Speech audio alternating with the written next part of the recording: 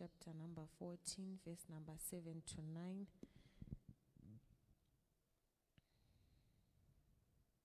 Ndichaverenga New Living Translation.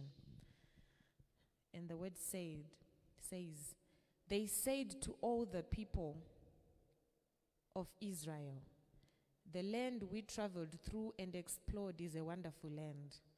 And if the Lord is pleased with us, he will bring us safely into that land and give it to us. It is a rich land flowing with milk and honey. Do not rebel against the Lord, and don't be afraid of the people of the land. They are only helpless prey to us. They have no protection, but the Lord is with us. Do not be afraid of them. Skip to end up at verse number 11 to 12. And the Lord said to Moses, how long will these people treat me with contempt? Will they never believe me, even after all the miraculous signs I have done amongst them? I will disown them and destroy them with a plague. Then I will make you into a nation greater and mightier than they are. Ngatiende pana Joshua chapter number 14, verse number 6 to 8. Joshua chapter number 14.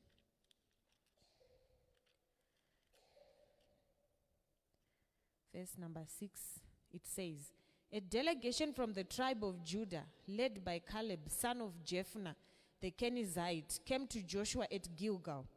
Caleb said to Joshua, remember what the Lord said to Moses, the man of God, about you and me, when we were at Kadesh Barnea. I was 40 years old when Moses, the servant of the Lord, sent me from Kadesh Barnea to explore the land of Canaan. I returned and gave an honest report, but my brothers who went with me frightened the people from entering the promised land. For my part, I wholeheartedly followed the Lord my God. Then to skip to end up at verse number 10, which is 12. Now, as you can see, the Lord has kept me alive and well, and as he promised, for all these 45 years since Moses made this promise, even while Israel wandered in the wilderness. Today I am 85 years old. I am as strong now as I was when Moses sent me on the journey, and I can still travel and fight as well as I could then. So then give me the hill country that the Lord promised me. May God bless the word, the reading of his word tonight. Mustara Jesu, amen. The title of my message, and Sorowe Kuti, the power of confession. Tell your neighbor and say, the power of confession. Ladies and gentlemen, ndoda kuti muzvizive kuti zvatinotaura each and every day zvakakosha. Whatever word that proceeds out of your mouth is a very important word. And we should never take words for granted. Whatever it is that you say, it has a bearing on the type of person that you are going to become in future. And it has a bearing on the type of life that you are going to live. Ndoda kuti muzive kuti mashoko haasi kutamba nawo. Many a times moyo wangu unorwadza ndichinzwa vanhu vakawanda vachitamba nemashoko. Umwe anogona kubvunzwa kuti zviri sei kuti zvakadzvanya. Umwe obvunzwa kuti mazuva ano kubasa kuri sei kuti pakaipa. Hakuna kana ari kuuya. I want you to know that your words have power. You have power to bless even your children through your words. And you have power to curse them again. Ndosaka ndati the power of confession. Because there are two things involved. It's either you have positive power or you may produce negative power. The words that you speak each and every day, muupenyu wako, anogona kuproduce a negative energy that will flow into your life and affect everything that goes on in your life. Once wataura chinhu chiri negative, everything in the world of negative begins to look for you. And it begins to come knocking at your door. And as well, when you speak positively, everything in the world of positive begins to look for you again. Zvichireva kuti when you speak money, it begins to look for you. When you speak opportunity, they begin to look for you. When you speak lack begins to hunt for you. Woshaya kuti koseiko ndiri kushaiwa mari mazuvano. Waswera uchitaura kuti pakaipa zvakasunga. So everything in the world of kusunga begins to look for you. Saka unofanira kuziva kuti mashoko aunotaura akakosha. Never play around with the words that you speak. Never take your words for granted. Kuva nhasi spirit life nditeerere. Siyana inetsika yekutamba nemashoko. Chandoda kuti muzive ndechekuti whatever that you say, heaven will be listening. And whatever that you say, also hell will be listening. The devil has deployed his agents vanokufudza nekukutera each and every moment paunofamba. Pane madhimoni anototevera kuronda kunzwa kuti uri kutaura kuti kudii achinyora. Achinzwa kuti uri kutaura uchikukonfesa kuti kudii kubasa kwaunoswera achinyora. And also there are angels who are also deployed to follow you wherever you go by God. And they are also waiting to write down each and every statement that you say. Mwari vanenge vachinyora pasi zvakanaka zvese zvaunenge uchitaura. Saka ndoda kuti uzive kuti mashoko anonokumirira kumberi kweupenyu hwako. Pauri kutaura uri kupotsera mashoko kufuture yako. Anonorembera akamira kumberi. Zvekuti paunozosara woshika, unosara woshika wodya tafura yakagadzirwa nemashoko akataura last week. Unosara woshika next month, mashoko awakataura last year akatokumirira nechekare. So do not ever underestimate the words that proceed out of your mouth. They are very powerful. Do I have a believer in this place? Shoko ramwari taverenga mushoko ramwari. Nyaya iyi tinoiziva inyaya yevana veIsrael. Vari en route to Canaan from Egypt, the land of bondage. Kwavakange vagara for a long time. Mwari akadecida kuvasunungura kuvapa pavo panonzi pavo. But tashika pataverenga apa pana Numbers chapter number 13. Mwari vanoudza Moses kuti nditumire varume 12 vaende vanoona the land of Canaan. And Moses sent out these men according to the word of God. Ndokubva avatumira vari 12 to go and spy the land of Canaan. Kuti vafanoona kuti kwakamira sei vachigadzirira kuzonopozesa. Nekuti hazvaigona kungosvika vachipozesa nzvimbo yavasiri kuziva kuti yakamira sei. So vakomana varume ava vakaenda vari 12. Saka pataverenga apa pana Numbers chapter number 14. Vakomana ava vakange vadzoka. And when they had come back, they gave their reports kuna Moses neIsrael yese. And the Bible says, varume 10, they gave a negative report. Vakati kwataenda hongu kwakanaka. Michero yacho tauya nayo evidence yirapa. Yakanaka. Asi vanhu veko vanenge giants. Ende tichizvitarisa meso avo isu tinenge mashu. But ndinofara nemurume anonzi Caleb. Caleb na Joshua vanosimuka vonyararidza Israeri yese. Voti hongu 10 vataura, but titenderewo tiri vashoma zvedu. But what we are about to say has great weight than what these 10 have said. We might be 2 against 10, but what we are about to confess is better than what these 10 have confessed. Now chakaitika ndechekuti Caleb na Joshua vanosimuka vanonyararidza Israeri yakanga yakutochema yakutoungudza. And chinorwadza moyo wangu ndechekuti Israel yakanga yakuchema ichidemba kuna Moses kuti wakambotiunzirei kuno, wakadi wakatirega takafa hedu kuEgypt. Zviri nani vhinti katofira muno muwilderness pane kuti tiende kunyika tikunopozesa tichinofa zvakare. Vakange vatokanganwa kudhara minana yavakange vaitirwa naMwari. Zvoreva kuti vanhu ava vanga vatokanganwa kuti each and every day vari kudya mana iri kubva kuna Mwari. Vakange vatokanganwa kuti gungwa rakambotsemuka vakapinda nepakaoma nekuda kwaMwari iyeye. Mupfungwa dzavo avaitombozviona vachikrosa vachinopinda kuCanaan. Vakange vakutongoona magiants akanga ataurwa ne the 10 who had confessed negative. But I want to tell you something tonight. We don't confess what we see. but we confess where we want to go. We don't confess what is on the ground, but we confess what the word of God says. When you are faced with this difficult situation, no matter what you may be faced with in life, I want you to go back to the scripture and search what the word of God is saying concerning your situation. Hatitaure zvatinoona, but tinotaura zvakavimbiswa neshoko raMwari. Hatitaure zviri kutyisa zvakatikomberedza, but tinotaura kwatiri kuda kusvika. And where we want to go is where God said we should go. And that is the most important thing. Chandoda kuti uzive manheru ano ndechekuti Caleb chaakaziva hakusi kuti haana kuvaonawo varume vainge magiants ava, but he knew that the same God who parted the Red Sea is the same God who's going to make these giants disappear. He did not know how God was going to do it, but what he knew was God was definitely going to do it. I want to encourage someone tonight.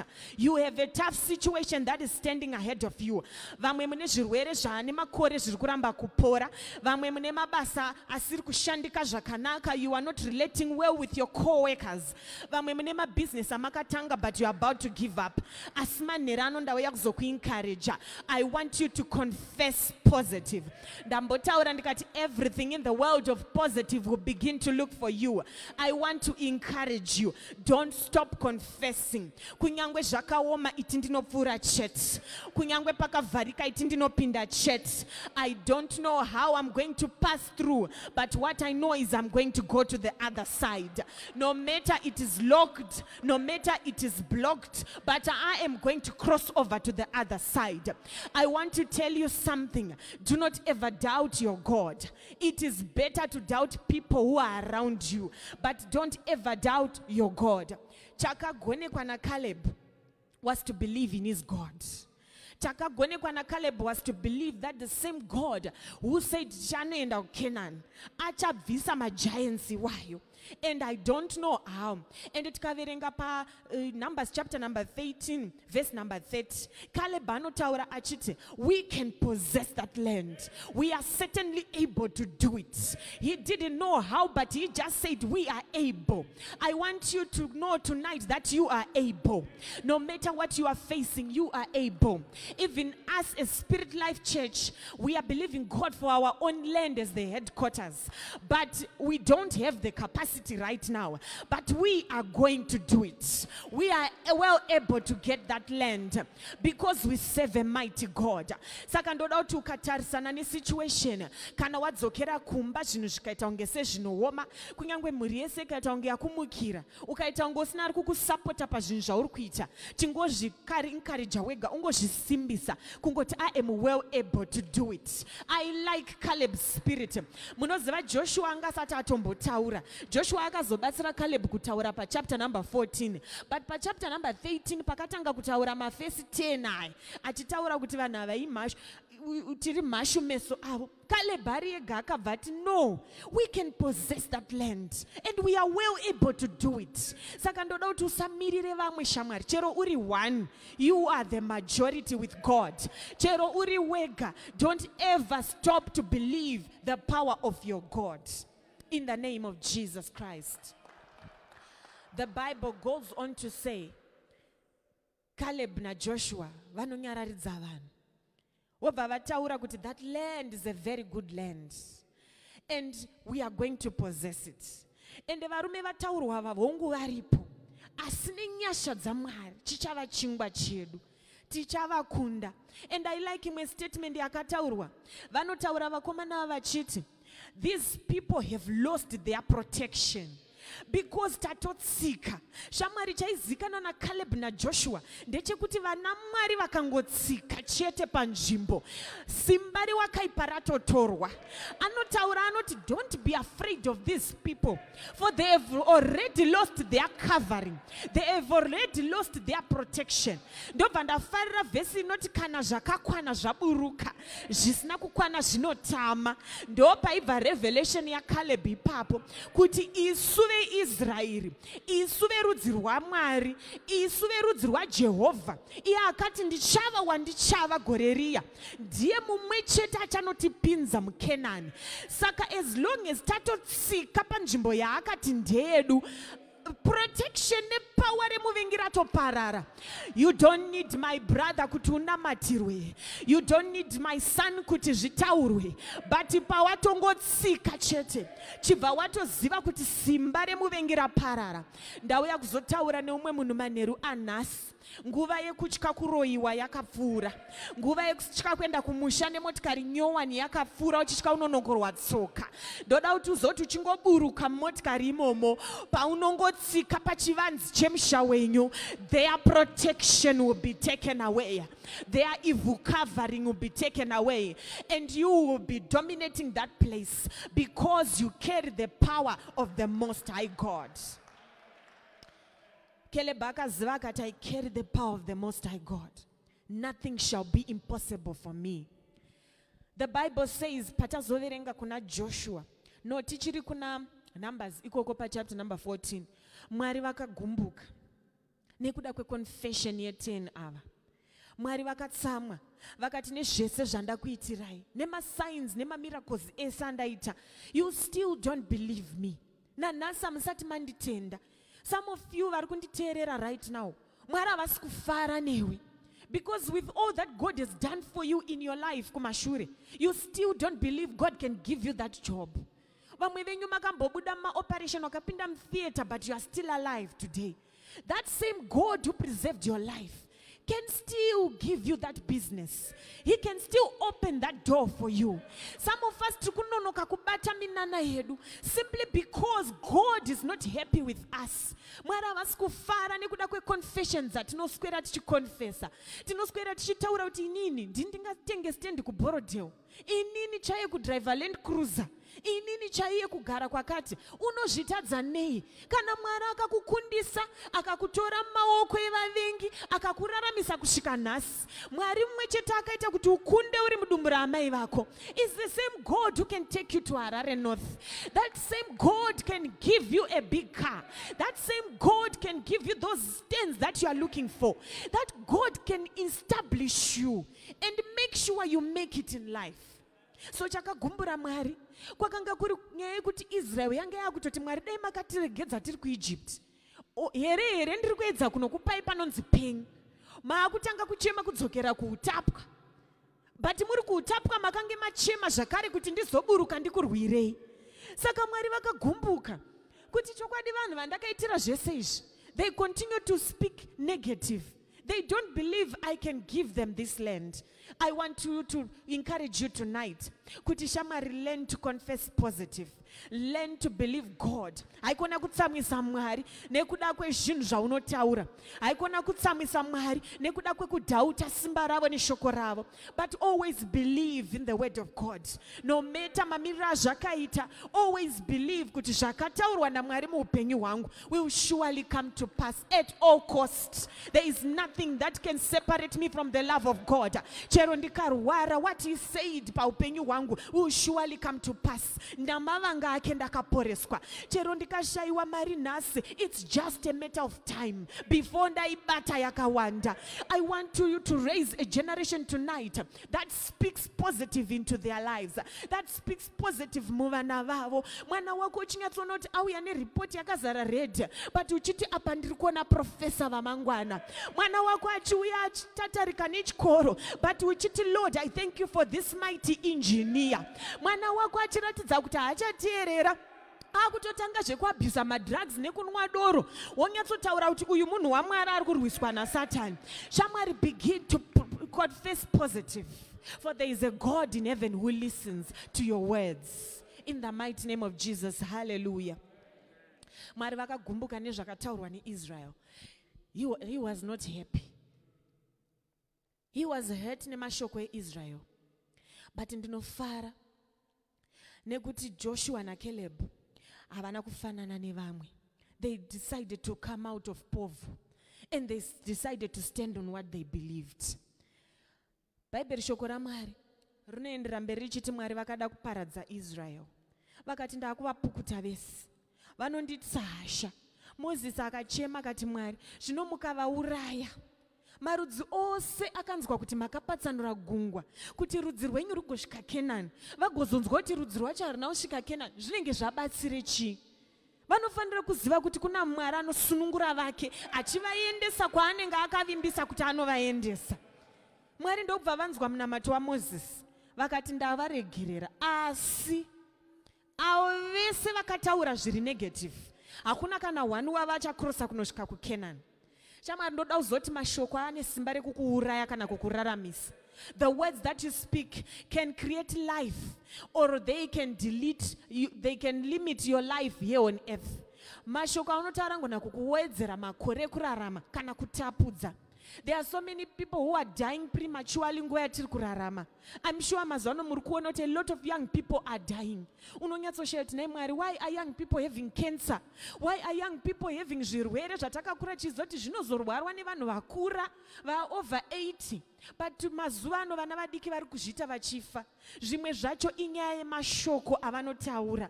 Ndakatonzwa vamwe vanhu rimwe zuva ndichifamba zvangu mutauno vachitaurirana pakati pavo vachitoti munoti isusu vemazuva ano tichasvika kana 60 nechikafu chatiri kudya ichi. Ndikatoti Mwari, vanhu ava vari kutolimita upenyu hwavo.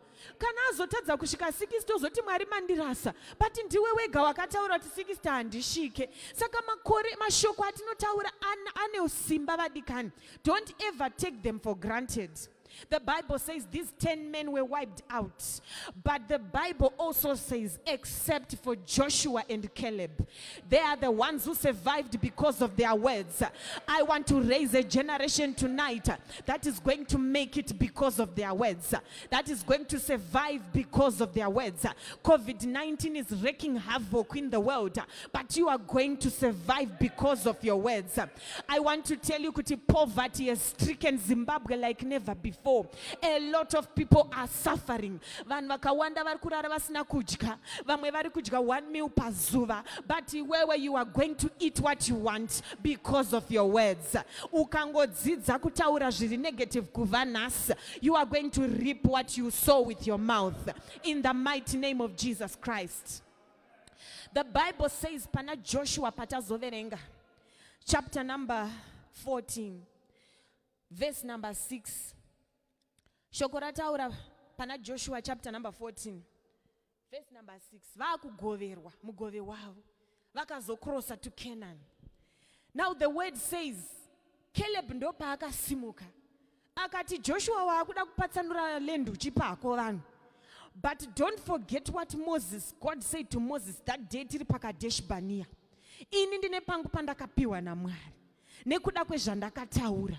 Shamwari, Caleb haana kupiwa a piece of land. He was given mountains. He was given a great territory because of what he spoke. Ndoda kuti uzoti mashoko ako anoita kuti tunhu tuuye kwauri. Mashoko anoita kuti zvinhu zviuye kwauri. Mashoko anoita kuti mari zhinji iuye kuhomwe dzako. Unoziva here kuti vemunyika vamwe vatinochiva kuti sei vane mari vanogara vachingotaura so vakadhakwa kudaro pachavo kumabhawa ikoko vanenge vachikuzana vachiudzana kunzi mudhara maita bhegi, agoti bhegi rakandifita, agoti bhegi ndo randaita, agozviti ndiri mbinga yacho. Vanenge vachitoshedza mari ufunge tichiti vari kutaura slang vachingotaura zvisina basa, but mari ine nzeve inonzwa, inotanga kuteera vazviti mbinga vai, inotanga kutsvaga vazviti vane bhegi vai. Iwewe waMwari akafirwa naJesu pamuchinjikwa anofanira ane mari yese uchiswera kuti zvangu zvakapresa zvakadzvanya. I'm challenging you tonight. Tangawo kuzviti ndiri mbinga yekurudzi rwedu. Tangawo kuzviti ndini ane mari kudzinza redu. Kana kusina kutanga akagara muHarare akaita imba yake ndini ndichatanga. Kana vese vedzinza vakaita dzimba kugeto nekumusha ndini chatanga kuenda kumasabhabha. Ukatanga kuzvitaura zvinotanga kuuya. Unotanga kuona mikana ichingotsemuka ichivhurika yega. Iwe uchingoteera mashure uchifamba nekuti unenge wakaclear path nemashoko. Ndatitaura mashoko kubva nhasi shamwari. Aclear path kumberi kwako. Iwe uzongoteera nemawakataura uchingofamba. Caleb akaziva kuti panapa ndikasasimuka ndikasataura zvichida mukomana yanogona kukanganwa, but ina handikanganwe nokuti mashoko akataurwa naMozisi achiri akarembera ekuti ndepangu. So they must give me those mountains. Ndauya kuzochallenge mumwe munhu zuva ranhasi kuti 10 years from now izosimuka kuti Lord, give me those mountains. Ndakadzideclare paya muprayer. It is time for me to possess them. Ndoda kuti uzoti 20 years from now, wochitarisa mwana wako kuti that doctor manifest. Ndakakudeclare kare muprayer. That journalist manifest. That engineer manifest. Ndakakudeclare kare muprayer. Ndoda kuti uzotarisa 10 years from now, wochitanga kushedza kuti Mwari, you have kept me alive all these years so that I would go to Harare North because ndakataura kuti ndokwandichagara. It is about time that I go there. Wotanga kuzviudza kuti I'm going there. Hazvina basa varungu vakanzi ndo vanogara ikoko. Kana ganda richichinja nenuwo ndichaita murungu. Nekuti mashoko angu akandimirira. Ndoda kuti uzoti mashoko anokukurira nzira yaunofamba. Mashoko anobvisa ma-obstacles munzira. Mashoko anokucreate path yekuti ufambe. Iwe ugofamba pari smooth pasina minzwa. Mashoko anoita kuti zvinhu zvitwasanuke. The Bible says Caleb anotaura achiti, I was 40 years old when Moses spoke those words, but now it's 45 years later. I am now 85 years old, but I'm still strong as that day. I still have the strength that I had as that day. I can still possess those mountains. Even if ndikanoona pakakombwa, I can still fight the battle and conquer because I'm still strong. Shamari, it is abnormal for an 85-year-old to say that. He cannot say achine simbare 40 years ago. But what I want to tell you is that I ziva kuti Mwari ndo akamuchengeta for a purpose yekuti shoko ravakataura rigozadziswa. Shamwari usadherere the power of confession. Ndoda kuti uzive kuti kana Mwari vasinganyepe, kana Mwari shoko ravo richireva zvarinoita, newewo rako ukaritaura uchirevesa pamberi paMwari, rinonokumirira kumberi kuti rigozadziswa. Caleb akataura shoko rake akati, I am well able to possess it. And God preserved him with his strength. The strength that he had at 40, he still had it at 85. It was waiting for the time that he was supposed to possess that land. Which means God performed a supernatural miracle. At 85, Caleb was still standing strong like a 40-year-old. He was still feeling strong like a 40-year-old. Zvichireva kuti anga asina kukomba mamsana. Zvichireva kuti anga asina kana gumbo rakabenda. But he was well able to fight the battle. And ndinofara nekuti Caleb anoti God helping me. Nekuti aiziva kuti it was God all along. Shamwari ndoda uzoti the same God who fought for you mu accident yawakaita ukabuda usina kukuvara is the same God all along. He is the same God who's been with you in your life. Kurarama kwauri kuita zvireve kuti musha kwenya hakuna varoi. Akafa pa next door ari mudiki kwauri. Hazvireve kuti kumusha kwao ndokwega kune vanhu vanogona kuroya. But God is keeping you alive for a purpose. He is keeping you alive for that particular day. When you are going to say, Lord, give me those mountains, I want to encourage you tonight to speak positive words. They are waiting for you for future. Come on, begin to speak words that are positive in your life. Zvekutaura zvekupresa kuupenyu ngazvipere nhasi. Uchibuda muno uchiti I am blessed. I am overflowing with the grace of God. I am filled with the anointing and power of God. Come on, taura kuti I carry the presence of God wherever I go. Ndikapinda muchipatara vanorwara vanopora. Chero ukapinda vakasapora, next time ukapinda vachapora. That confess positive. We don't speak zviripo tinotaura kwatiri kuendeswa naMwari. We don't speak zvatinoona. We speak what we believe God can do for us. Caleb spoke what he believed God could do for him. He believed God God would remove those giants somehow and give them the land that he has promised, because he is faithful. I also want you to believe that God is faithful. No matter what may come your way muupenyu, he is faithful. Ukaona zvinhu zvichiitika muupenyu wako zvakaipa, God has allowed it for a purpose. You might not understand it today, but ukasvika pafuture uchazvinzwisisa. But iwewe wakamira panorema, chingoti Mwari ndinopfuura. Makata zvavo asi pamberi pane matero. Hakuna matero akauya pasati patanga makata. Saka ndikaona kamukwidza palife yangu, ndoziva kuti wakuda kunoita mutserendende pamberi. Begin to confess positive in your life. Start being a positive confessor from today. Uchibuda muno nhasi, enda uchizvidza mashoko akanaka. I can do all things through Christ who strengthens me. I am more than a conqueror. Hakuna chinomira mberi kwangu chikandikundira. Ndiri musoro ndisi muswe inini. Ndiri wekumbera handisi wekumashure inini. Oh, uchizvisimbisa wega. Ukati upon this rock I will build my church. Ndini ndairehwa naMwari. And the gates of hell shall not prevail against my life. Shamwari kana uchifamba, chero homwe yakabooka wakabata ganda wakaisa roko muhomwe. Famba step yekuti ndakabata ganda zvangu nhasi, but ramangwana rangu rinozikanwa naJehovha. Uye rakajeka kudarika ranhasi. I have come to give you hope tonight. Your words can take you there. Your words can make you or break you. Choose to make your life better. Nekushandisa mashoko. Chandinodira Mwari ndevenyasha.